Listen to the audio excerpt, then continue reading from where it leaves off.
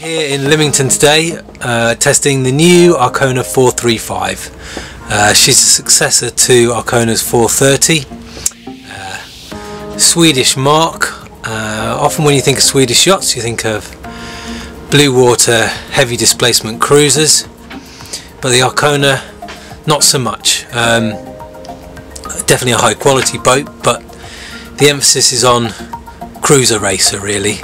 It would be very unfair to call this a racer because she's far too high quality down below. The fit out is exquisite, and yet you could never call her an out and out cruiser because, well, today we were going downwind at 11 knots in about 15 knots of breeze, so it'd be pretty harsh to say she was an out and out cruiser.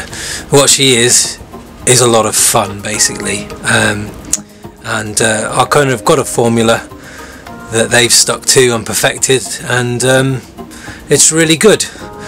So what's new with their 435? She's an evolution really of the 430. Designer Stefan Kviberg, if I've been practicing pronouncing that. Same designer they've always used, and what they're really noted for, in addition to high quality fit out in the interior and high performance, is just a nice looking boat, and this is no different. She looks beautiful, sails beautifully, and handles very well, easy to handle. So she's not run of the mill, and that's reflected in the price. She's a step up from your Benettos and your Jeanneau's and your Hansas and your Bavarias, definitely, in every way really, and that's reflected in all sorts of ways really, but certainly sailing her was an absolute joy, and I think we all came off the water today having had a really good time.